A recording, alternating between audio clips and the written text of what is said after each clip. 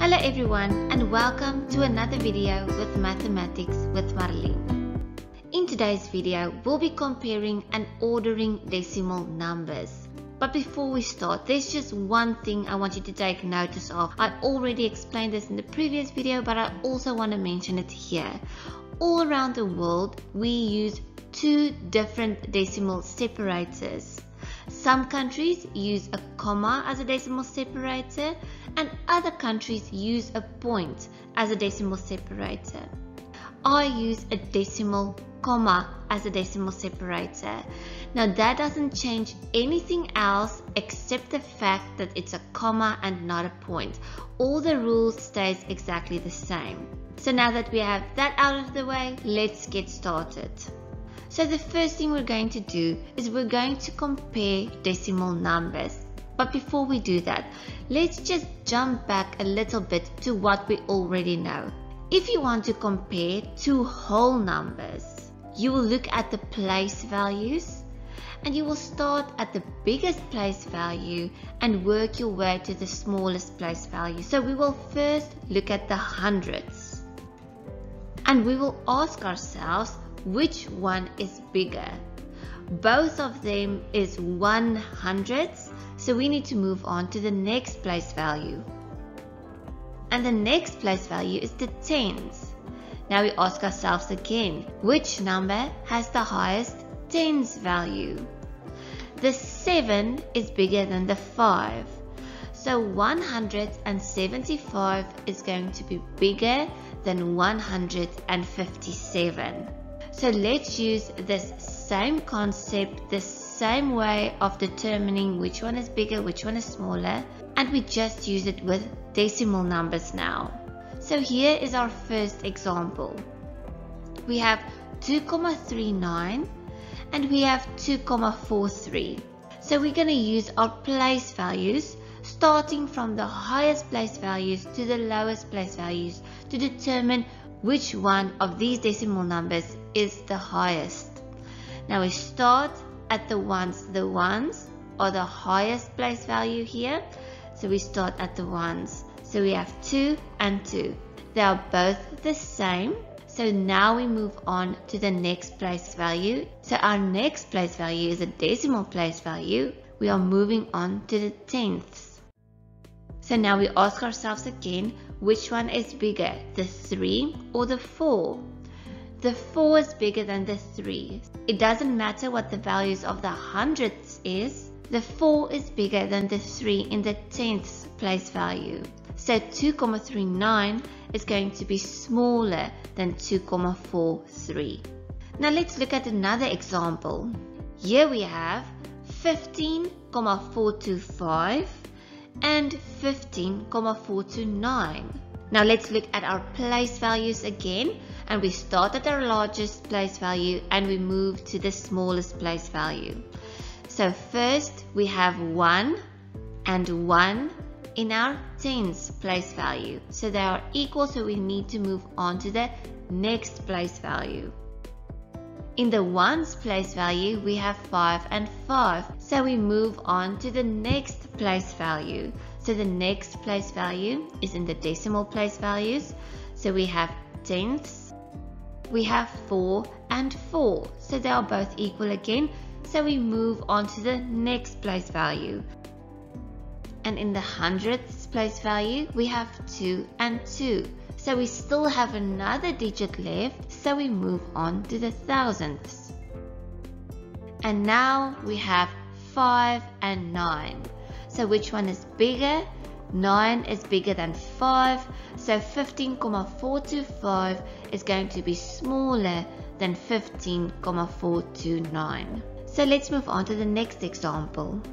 Now we have 27,13 and 21,97.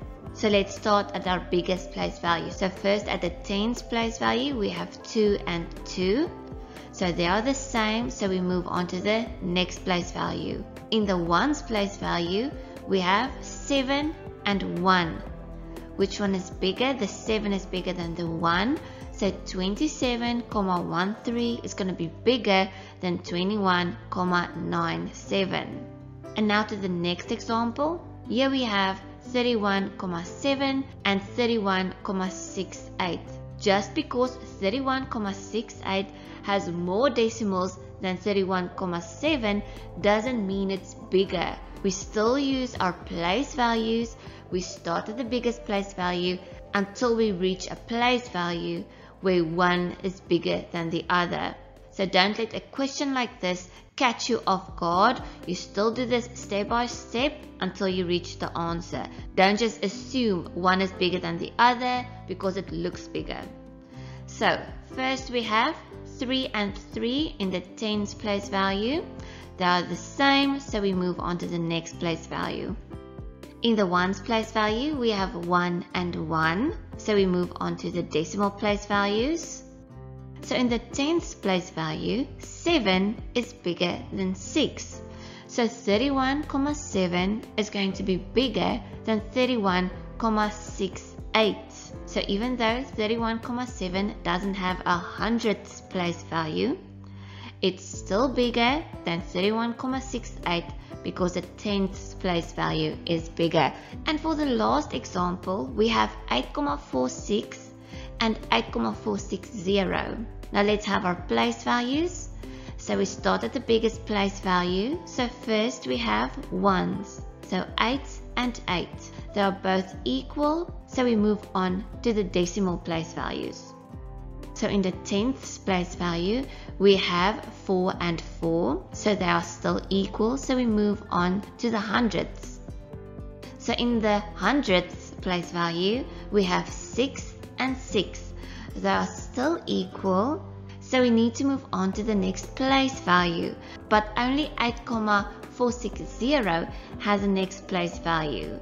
But what I want you to see, when you add a 0 at the end of a decimal number, you don't change the value of that decimal number. You can add as many zeros as you like at the end of a decimal number and the value won't change. So 8,46 is exactly the same as 8,460. So that is why you can add that 0 to compare the two decimal numbers and it won't change the value of the number. So we have 0 and 0 in the thousandths place value, and they are still both equal. So 8,46 is equal to 8,460. And just before I carry on, there will be 2 worksheets in the description box underneath this video. It's going to be exactly the same worksheet. One is for when you work with a decimal comma and the other one is for when you work with a decimal point. So you can just go and download the correct worksheet for you in whichever country you are and whatever decimal separator you use. So now let's go on and we are going to order decimal numbers. You know now how to see which decimal number is bigger than the other. So now you can go ahead and order a few decimal numbers in the correct order. So let's rewrite these 4 decimal numbers in ascending order. And ascending order means from smallest to largest. So we're going to rewrite these decimal numbers from the smallest to the largest. So we are going to compare these decimal numbers in the same way we did in the beginning of the video. So let's get started. So we're going to compare the place values from the biggest place value to the smallest place values. So the biggest place value we have here is ones. So the smallest among them is 4. And there are 2 decimal numbers with 4 in the ones place. So we're first going to look at those 2 decimal numbers and we're going to determine which one of those 2 are the smallest. So to do that, we look at the next place value, so that is tenths. And now we just need to determine between the 8 and the 6 which one is the smallest, and obviously it is 6. 6 is smaller than 8, so 4,68 is going to be the smallest decimal number. So we write down 4,68 and we cancel it because we already wrote it down. And the next smallest number is 4,86. So I write that one down and I also cancel it. So now all that we have left on the board is 8,46 and 6,84. So we start all over again. We first compare our ones. 6 is smaller than 8, so 6,84 is going to be smaller than 8,46. So we write down 6,84 and I cancel it because I already wrote it down, and then my last number is 8,46. Let's look at a second example. So in this example, you need to rewrite these 5 decimal numbers in descending order. In other words, from the largest, from the biggest number to the smallest number. Now to get the biggest number, we are going to follow that same steps. We're going to start at the biggest place value.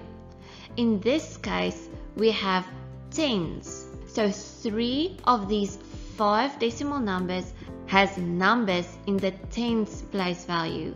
So we have 3 and all 3 of them has a value of 3 in the tens place. So we need to look at the ones place as well. We are only working with those 3 numbers until we have them in order before we carry on to the other 2 we are not working with yet. So for those 3, we look at the next place value, the ones. So we have 0, 3 and 0. So the biggest between those 3 is the one with the 3 in the ones place value. So 33,033 is the biggest among all of these numbers. So we need to write that one first, and then we can cancel it because we are done with it, and just so it doesn't confuse us in the future. So now we still have 30,003 and 30,033. So the next place value is tenths, and they are both 0. So the next place value is hundredths, and now we have a difference, and the biggest between 0 and 3 is the 3 in the hundredths place value. So our second largest number is 30,033. So we cancel that number, we are done with it. And now we know our third largest number is 30,003. And we're also done with that one.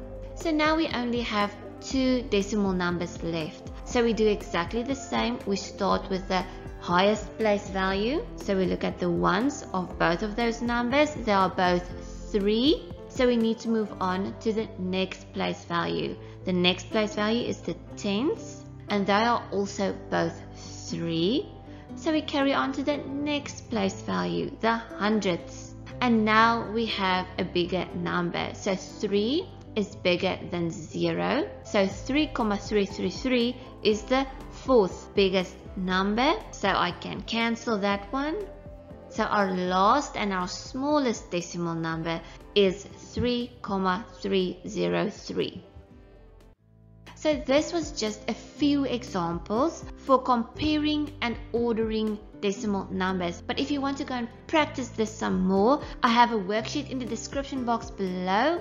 You can just go and download the correct one for you. I have one for when you're working with a decimal point and one for if you're working with a decimal comma. So just make sure you download the correct worksheet and memo. And if you haven't already and this video helped you, remember to like this video and also to subscribe to my channel. And then I will see you in the next video. Goodbye.